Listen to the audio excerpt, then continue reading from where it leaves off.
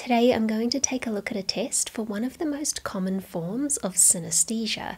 It's testing the experience of seeing colours when you think of numbers, dates, letters, or sounds. If you don't know anyone with this ability, that might sound hard to believe, but this test is extremely difficult to fool.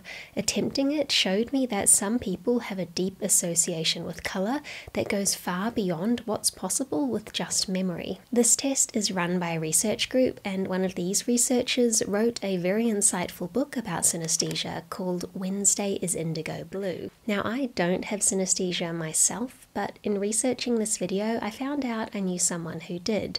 So I'm first going to give you my impressions of the test and then get a real synesthete's reaction to it. And over the course of this video, you may come to realize that you either do or do not experience synesthesia yourself.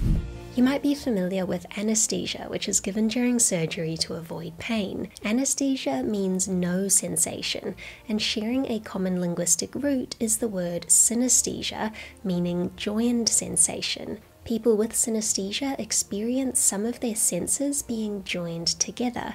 This might be colour and number, or even sounds, taste, and physical touch. This test is called the synesthesia battery. It starts by asking which type of synesthesia you think you have, and there are so many different combinations.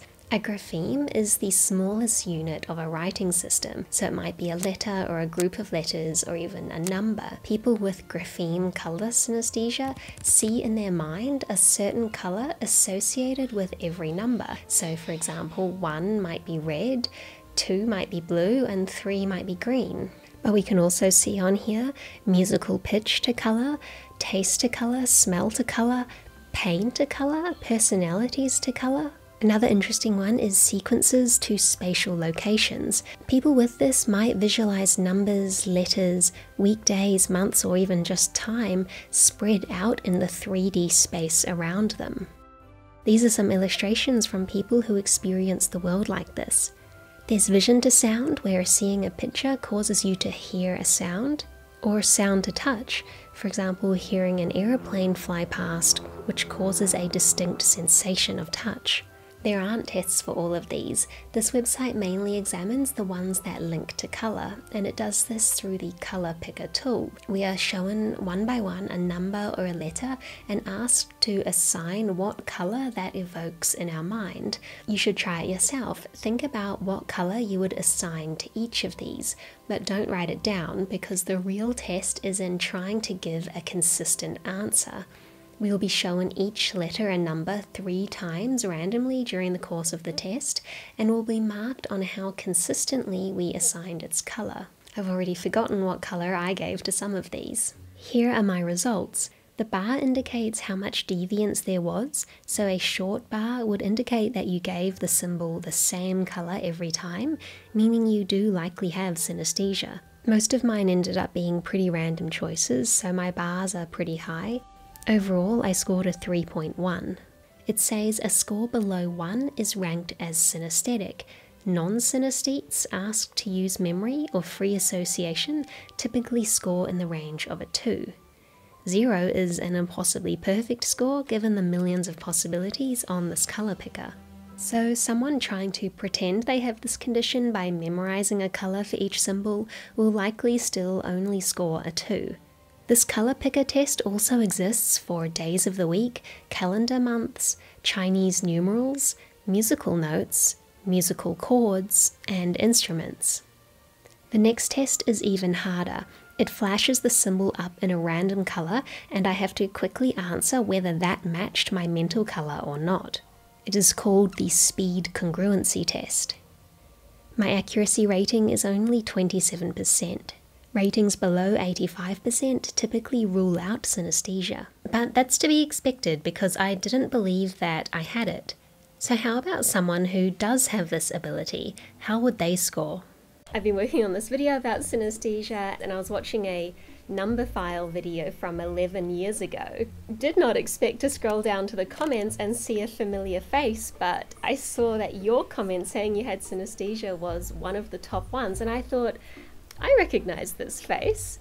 I actually remember making that comment. It kept getting replies for years after. Like, I would get notifications of people replying, saying stuff like, no, number 8 is like blue, and like...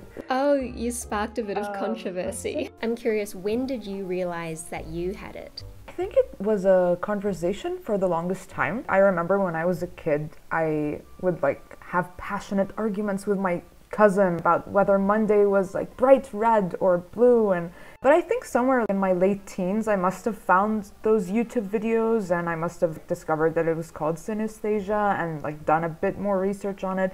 I never realized there was a test though, which was really cool to find out. In that case, I'm very interested to hear how you did on this test. How did it go for you? Surprisingly, it was very difficult, but I did get a score of 0.36. That seems pretty good, because they said anything less than 1 is synesthesia, right?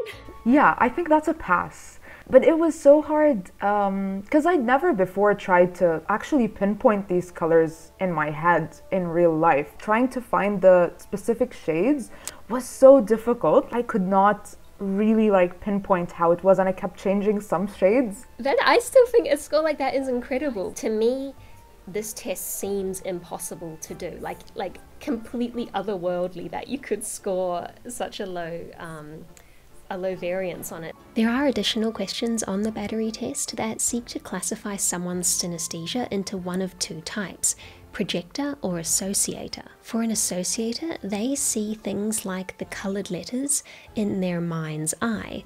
When shown a text on a page, associators know that each letter has a colour, but they don't actually see colour on the page. However, if you are a projector, it means that you physically see the colour projected onto the page in front of you.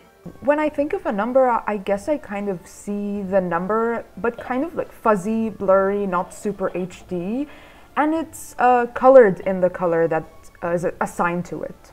Like right now I'm looking at a calendar that I have up here, and I can see the number 11, and that's written in black, but somehow I also see that as white, but not physically. It's really hard to describe. It's like a filter that's there, or like a second hidden layer. Another type of test that may point to grapheme color synesthesia are images like this.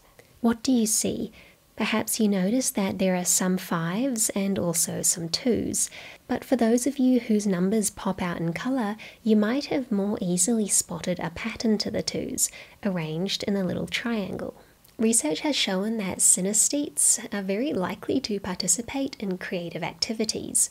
It doesn't surprise me that there seem to be a few notable synesthetes in mathematics.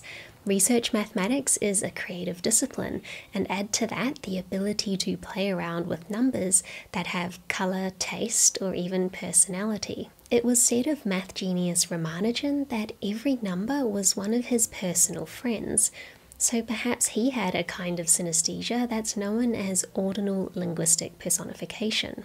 Physicist Richard Feynman said, "When I see equations, I see the letters in colour. I don't know why. As I'm talking, I see vague pictures of Bessel functions with light tan J's, slightly violet bluish N's, and dark brown X's flying around, and I wonder what it must look like to the students."